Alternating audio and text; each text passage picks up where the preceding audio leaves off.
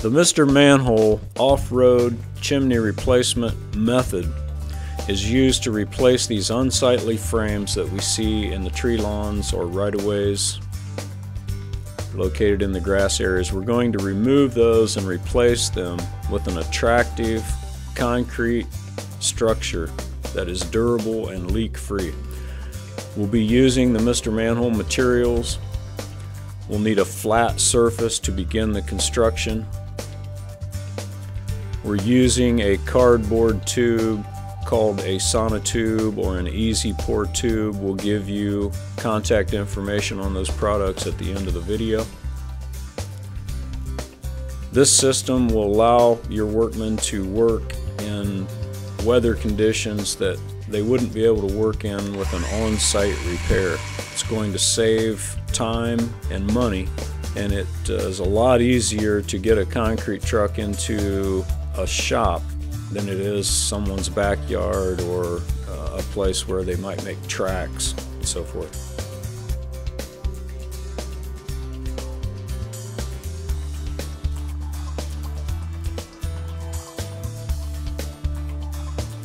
The men will be shortening the rebar circles that are provided with the Mr. Manhole tools and using the excess, as you'll see demonstrated.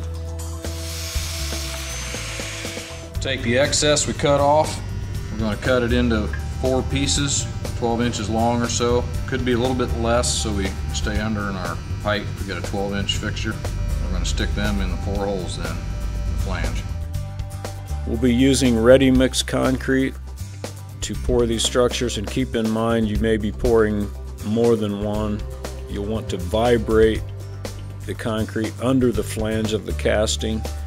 Install your reinforcing rings as per the Mr. Manhole specification, and continue the pour to the top of the structure. If you have any questions regarding the Mr. Manhole off-road method, please contact Mr. Manhole support at the number on the screen. We'll be putting a slight slope on the top of the structure.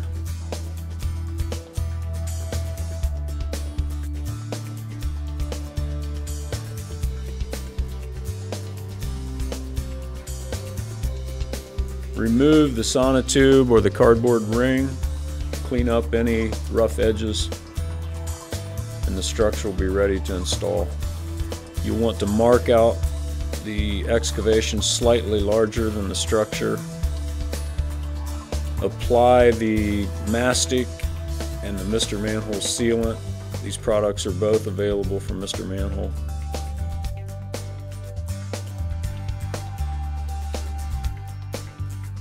Set the structure down on top of the cone.